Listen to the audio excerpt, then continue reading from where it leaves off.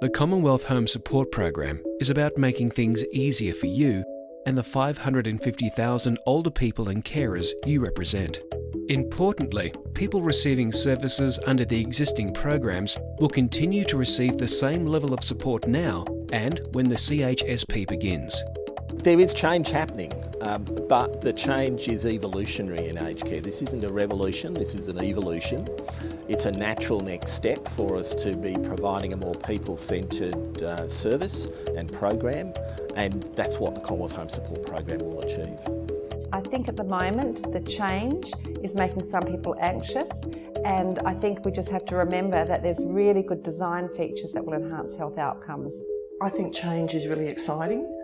Particularly when you can see that things are being changed for the better and that things are being streamlined, you know, double handling, you know, duplication, all those sorts of things are being reduced. How can you not get excited about it?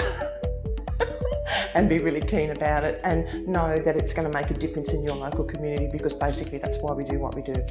Well, I think one of the things we're looking forward to with the Home Support Program is that first bit of entry. We often find that people come to us by chance and they don't really have that ease of access into the aged care system, and this will provide people with that opportunity of really one-stop shop of telling their story, explaining where they're at and what their needs are, whether that's short-term or a bit longer, whether that's socialisation or whether that's support for carers. All those suite of services are going to be available via a website or via a phone call, and I think that's one of the best changes out of the Home Support Program changes which are coming our way.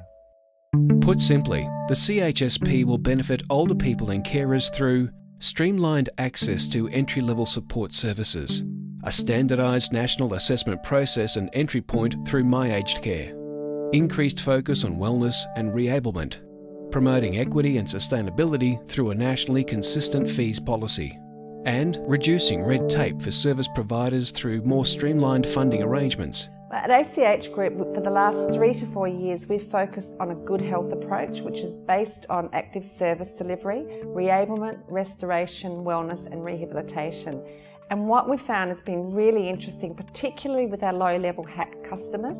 For example, we've got a delightful lady, Rita, who participated with an occupational therapy assessment and support and planning. And she loved gardening, and because of problems with her wrist was unable to do that, and generally finding it hard to manage at home and I think she was getting quite depressed. What we found was with an occupational therapy approach and having a splint and certain gardening equipment changes, she was able to actually reconnect with her garden, which was a passion of hers, and ultimately with other strategies that we put in place was actually a lot more positive and happier. So that was really heartening, and it was a different approach that wouldn't have normally been offered with a plain traditional HAC program. So similarly to what happened with Rita, we're really hopeful that once the Regional Assessment Service and the whole Commonwealth Home Support Program is rolled out, that we're going to see on a national basis older people like Rita have access to really good health outcomes. Then that's going to really enhance people's quality of life through a restorative approach. Well, I think it's an exciting time. We look forward to people being in more control of what happens for them.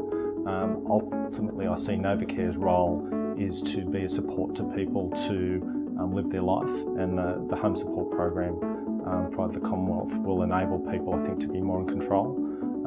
And I think that's there's synergies with what's going on in this program and what's also gone on in the package program. It's just really supporting people to do what you and I would do and take for granted on a daily basis, and I think that's really exciting. I think for all of us who face the prospect of ageing, it's an opportunity for us to build a better system for the future. That's what these aged care reforms are about, building a better system for older people now, but also having it right for future generations.